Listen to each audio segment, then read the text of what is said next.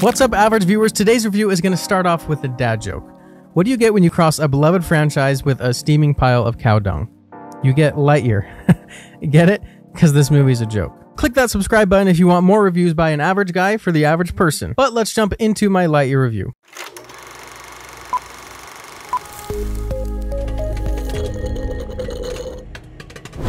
You guys, is Disney playing a game with us right now? I mean, are they actively trying to be the most hated company in the world? Their stocks are plummeting. They've produced a bunch of garbage, they sabotage and taint their own classics and IPs, and they blame fans for it. It seems like they're attempting to test the line right now on how abysmal their content can be while still collecting a huge paycheck on it. But I digress. I'm here to review Lightyear, and you probably already have a hunch as to how this is gonna go. This will be a spoiler review because I want to be specific and use examples from the movie to back up my opinion. There's not much substance to this movie, so there's not much to spoil, but consider yourself warned. Obviously, I'm aware that this movie is for kids, and maybe you'll tell me to shut up because I'm an adult male, and you might be right, but I make it a point to try and see kids movies in a full theater so I can judge audience reaction. This movie got very few reactions from kids. There was no giddy laughter or shouts for joy or screams of excitement when something really cool happened. Now, why is that? Mostly because nothing really cool happened. For a kids movie, they don't really understand what kids like or want in movies or the things that might keep them engaged. There was a lot of setup, a lot of background without payoffs exciting enough for kids and simultaneously too shallow for adults. A lot of things aren't going to be understood by kids, and not in a funny way like Shrek, but like in an ignorance way. Like the elderly ex-convict keeps mentioning her parole, and a lot of kids are going to have no clue what she's talking about. I asked a few parents their impression and whether they feel like their kids or siblings would like this show, and they said they don't think it would become their favorite movie or something that they would ask you to turn on. Pixar really thought they could pump out a sequel, and just because it's Buzz, it would get the same love and treatment from kids, but they failed to understand that the reason Toy Story is so loved is because it's a quality story with iconic voice acting, awesome characters, a lot of heart, and it's a unique concept. This is the most generic sci-fi movie I've ever seen, and they didn't even really try on the science. I really didn't buy that they sent Buzz off on a hyperspeed mission, and they really didn't think about time dilation. And then it had to be explained by some stupid AI robot. Tangent, why is the AI so dumb in this movie? Intelligence is in the name. I know they wanted to joke about Siri and Alexa and that sort of stuff, but it wasn't really doing it for anyone in the audience. The gags and jokes just weren't landing. It was sort of cringe. There was something incredibly rushed about this movie. It wasn't the story, it was more like individual moments never had time to marinate or sit with us and let us feel an emotion about it. I was never scared or worried for these characters. I never cared about what they felt about the situation. The reveals were poorly executed, comedic timing was poor. Everything had an immediate resolution, like when Buzz jumped off the ledge with the spark coil thing they needed, but he misses the edge, so Izzy immediately grabs him. There was no slow-mo, no suspense. It moved so fast I could hardly see that Buzz was in danger. Our voice acting is fine. It's not iconic. None of these performances will go down in history. Some people actually disagree and they say that the acting was subpar. So I'm interested to hear what you guys think about that. The reason they didn't want to use Tim Allen is because the movie tries to be meta at the beginning. That's a whole can of worms because technically introducing it into the universe that way messes with the canon and it has a lot of complications and contradictions, but you can watch someone else's video about that. Pixar did say that people were confused about the recast, so they put the title cards up to explain that Buzz is the toy that the movie is based off of, and so the movie's gonna have a different actor. But Ads McLean says, Tim is hilarious, but this character wouldn't work as well with him doing the Space Ranger voice. It wouldn't be as emotional. It just changes the tone of the movie. We were going for a more classic sci-fi film. Look, I understand if you wanted to change the actor for those reasons, but keep in mind, this movie is not emotional. It's not a classic sci-fi film, it's a generic one. Tim Allen should have been here to carry this movie. What are they saying he can't do an emotional performance? Have you seen any of the Toy Stories? It's a BS reason, and a lot of people are pretty sure Disney pulled another Gina Carano and they didn't cast Tim Allen because he openly supported a Republican candidate. Anyway, I digress. Something about the sound in this movie was wrong, and I mean, the sound design was there and the music was good, but it was just a little quiet. I asked my theater if they turned down the volume, and they said they think the studio is releasing them quieter for kids or whatnot, which is fine, I get it, but the dialogue was quiet. So they didn't remix the audio to make it suitable and safe for audiences, they just turned down the track. The problem with this is that it makes the movie non-immersive. You don't feel rockets taking off, you don't hear the rumble and explosions. It felt like I was watching this on my phone with my phone speaker. I wasn't immersed or awed by space at all. The sound was just another thing to contribute to this movie not ever being impactful or emotional. When Buzz finds out he's been gone for 4 years, the reveal is poor. It's not shocking, there's no weight behind it, no one even cares. Buzz isn't shaken up. Whether you like or dislike Interstellar, you have to admit that the way they approach the emotion of time dilation is just top notch. Oh, and don't get me started on that BS excuse they use that they didn't know there would be time dilation.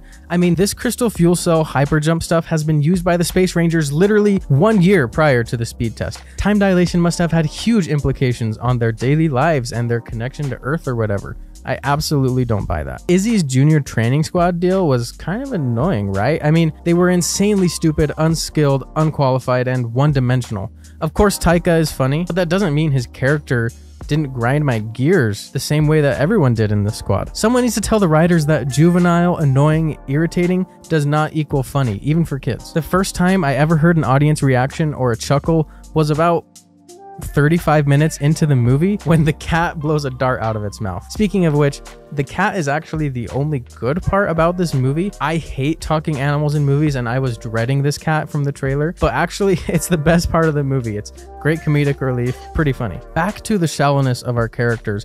At one point, Buzz says, "Good job, elderly ex-convict," and he's right. That's all she is. She's just an elderly ex-convict. That's all her character gets to be. There's no depth, backstory, character arc, nothing. Izzy sort of has one, but I think you'll agree that everyone's kind of shallow in this movie, which is unfortunate because Toy Story did such a great job at balancing an ensemble cast with well-defined characters who all have arcs.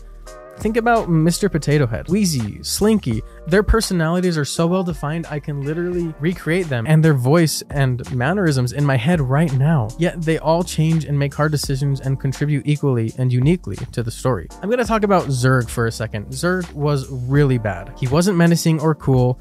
We never even got a full body view of him to see what he looked like. They should have gone with the robe design from Toy Story. Again, Buzz himself puts it perfectly in the movie when he's being chased and he says, it's just a giant robot. Sorry, I know my Chris Evans impression of Buzz is horrible. But yeah, Pixar, you hit it right on the head again. Your villain, your antagonist was just a giant robot. Nothing more, nothing interesting.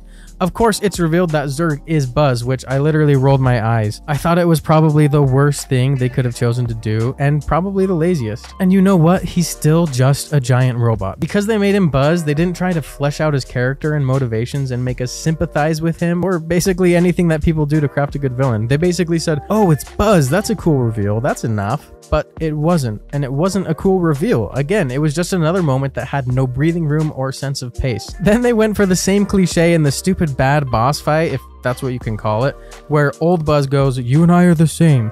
Really overused way of trying to build sympathy for a villain. Also, huge plot hole in my opinion. Maybe I'm wrong, but young Buzz says to old Buzz, "What about Izzy? She had a life. Hawthorne had a family." And old Buzz has no idea about Izzy or anything like that. But that can't be true, because when old Buzz succeeds his hyperspeed mission, he lands and it's the other male admiral that's there to try and arrest him, which means Hawthorne had died and had a family and everything had happened already. Moving on, for a space epic, there's really nothing epic about it. This movie is really bad at scope and scale. Space doesn't feel big, it doesn't feel populated or like anything goes on. I mean, the Space Rangers lost an entire ship full of hundreds of some of their best and brightest, and there's never even an attempt to communicate with them or Space Rangers HQ or whatever attempting to reach out, but there's an issue with it. No, the movie just ignores it. There's hundreds of people stranded on a planet and we don't get to see them worry about being stranded or about whether they'll have their lives back or see their families or loved ones again. When old Buzz goes to the future, there's no civilization he has to contend with. He literally walks onto a spaceship,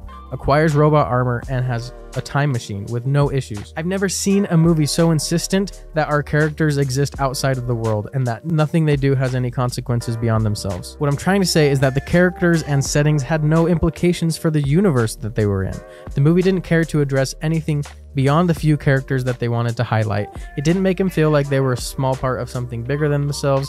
There was no beyond, there wasn't even infinity. I have to mention that the animation is amazing. They absolutely nailed the style. I love how there's depth of field now. They really got reflections on the glass down. It looks incredible. But again, spectacle over substance is not a good way to go about your movie. At that point, you basically have Transformers Age of Extinction. In conclusion, you guys, if you want to watch a good Buzz Lightyear movie, just watch the first few minutes of Toy Story 2.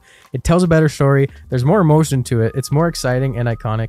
That's why I'm giving Buzz Lightyear a wait for streaming. That's right, you don't need to see this movie in theaters. If you want to take your kids to this movie, I'm not gonna stop you, but chances are it won't be their favorite, and you can see if they like it when it's free on Disney+.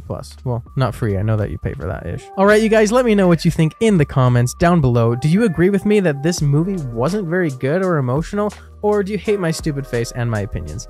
Click that subscribe, like, and that bell for more reviews by an average guy for the average person. As always, Bryson, thanks for watching, and the rest of you, stay average.